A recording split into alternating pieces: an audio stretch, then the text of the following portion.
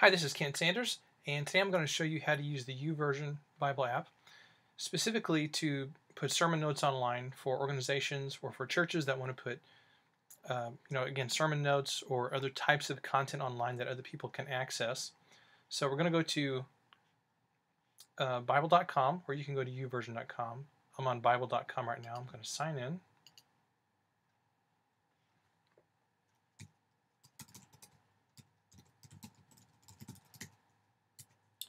And put my password in.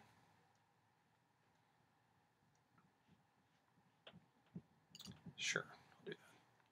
So we're on the YouVersion page here. On the left-hand side, there, when you sign into your account, there is a menu over here, and we're going to go down to Live/Groups. Oops, what's the deal there? Okay, it's going to bring you to this page. Now over on the right side, there are some things about groups. You can create a new event, and this is going to have your groups listed. So you have to have a group set up before you can create an event for that group. So it sort of makes sense.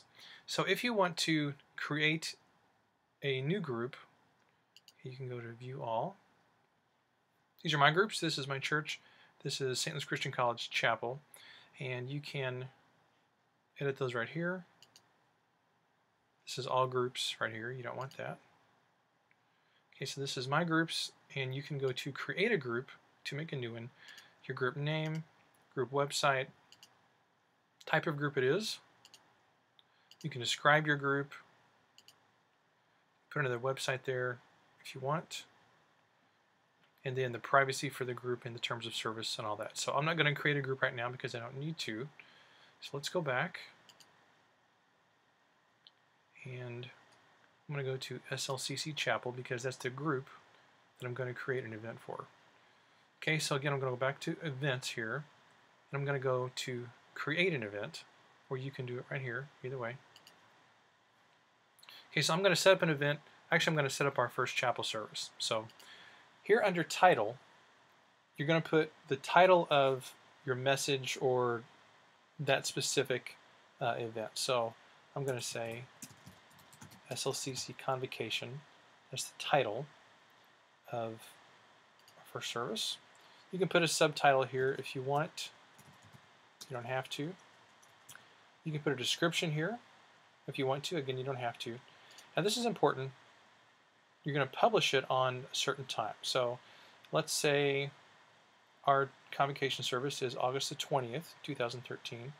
So I'm going to put it on that date.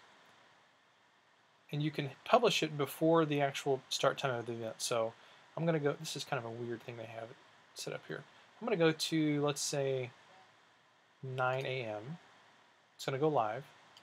The event starts at 10:15 a.m.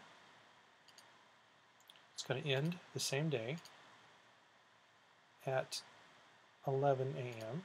Okay, so this is when it goes live. This is when it starts. This is when it ends. And you can also put a hold date here, and this is the opposite of the opposite of when you publish the event. So you can basically, this is when you can have it taken offline. So I'm going to set it for the date of the next chapel service, which will be that Friday. And you can set a time here if you want to. I'll just say 10:15 a.m. That's when this will go offline, because you don't want dozens of events clogging up your event thing on the YouVersion. Choose your time zone, which is Chicago. Okay. Let's hit save. All right, so this is the page where you're going to actually edit and put in all the different things that people are going to see whenever they go to that event on your site. Okay, and you can drag all these things over here. Let me demonstrate each of these quickly. Actually, I'm just going to drag each one of these over here so you can see how each of these work. And we're not actually going to use all these.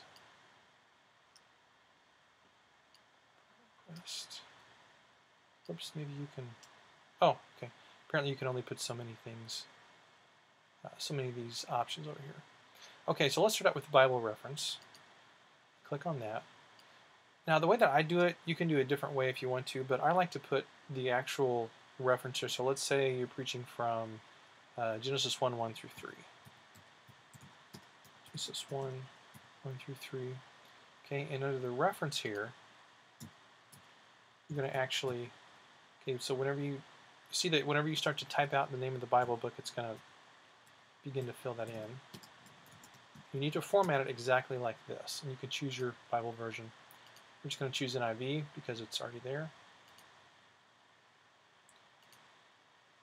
Okay, so that's saved. Let's go to question. Now, these probably are not in the order that you would use them, but they're in the order that you could select them. So here's the question. You could put some kind of title here. You could put some sort of a nifty title there or something that's interesting. And you could put a question here that's just a strictly an open-ended question. Maybe you're doing a sermon on prayer. What is your biggest struggle with prayer? And again, submissions are private. Okay, you've got an online giving link, and you could see what you give here. Here's where you can give online. Okay, and you can do a PayPal donation there, even though nobody likes PayPal. Then you can put a URL here that people can go to. Maybe it's yourchurch.com/giving or whatever the site is.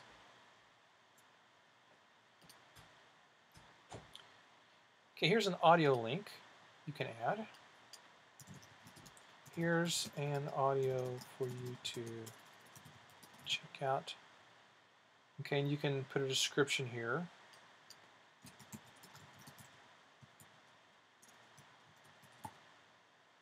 And you can put a URL there. Let me give you an example of this. This is my podcast files. Oops, actually, let me do this one.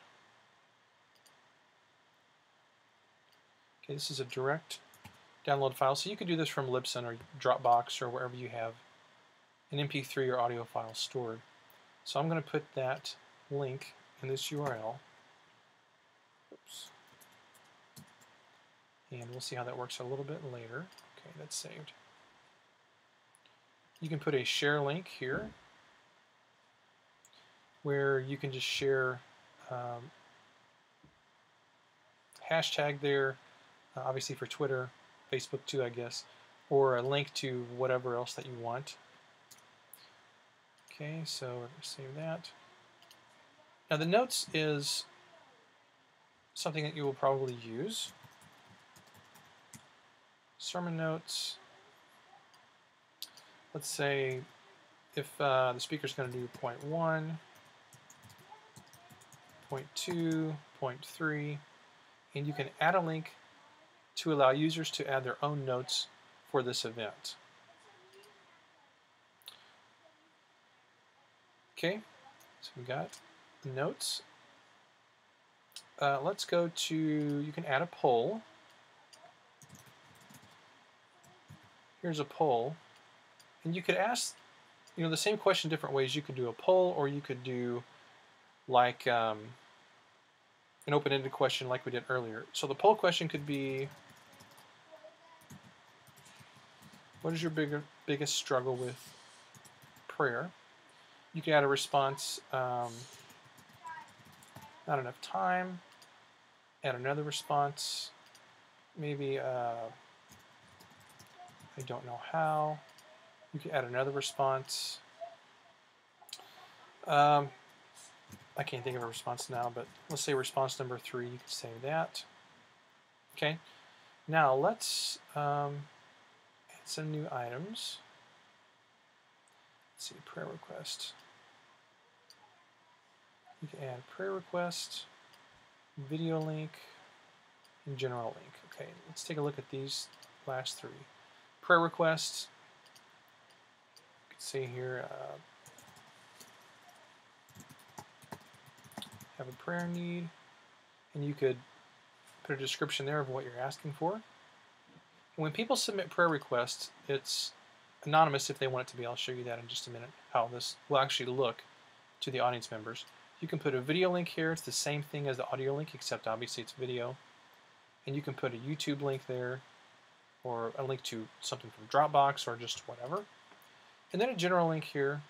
You can just put a link to whatever you would need to. So now here's the thing is you can add more than one of each of these. So let's say if you have 2 Bible references,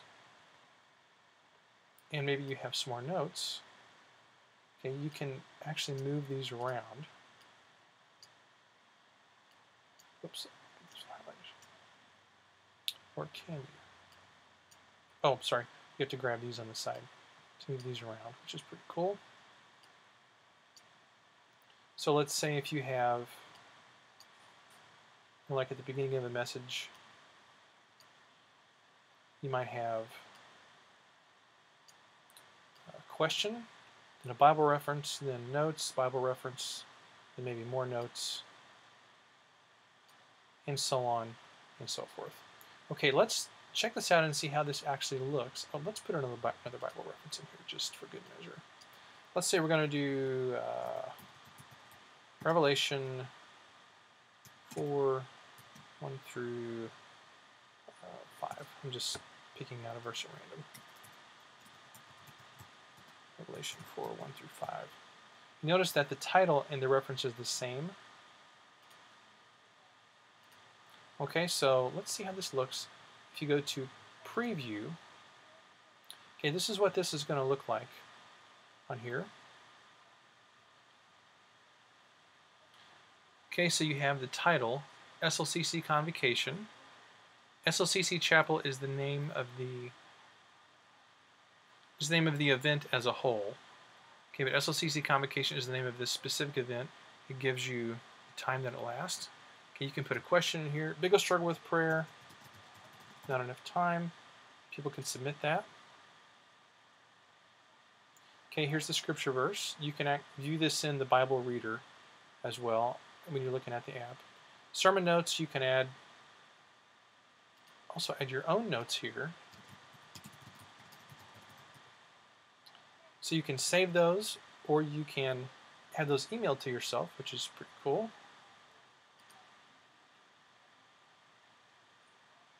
Okay, let's go back to Preview. Sermon notes, here's more scripture. Here's an example of just some more notes if you want to. Giving, audio, so like if I press this. Oh, whoops. I have my audio turned down.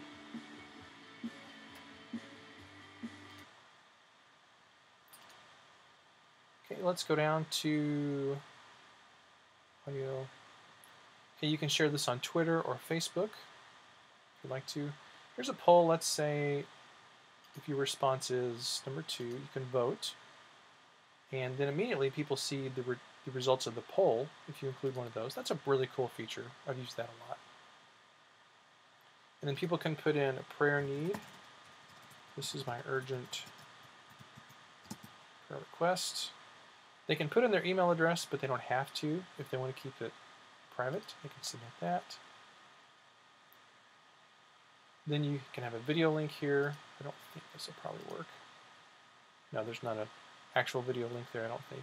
And here's another link as well. Okay? So this is what it all looks like on the actual app.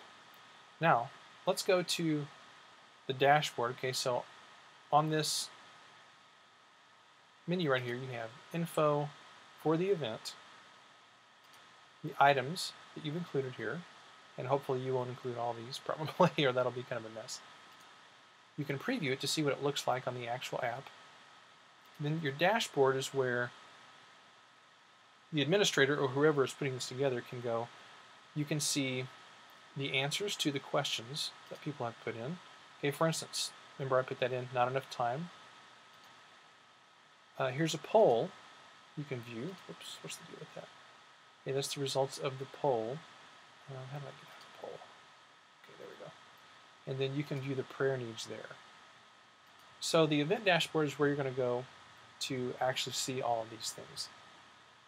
Hopefully this is helpful to you. Really, this is a pretty simple deal to set up, but it's very, very useful. Play around with it, see how it works for your organization or for your church, and I think you'll really find this to be an incredibly useful thing. I'm going to actually delete this event because I'm going to go back and change it later. But there you go. Thanks so much for watching.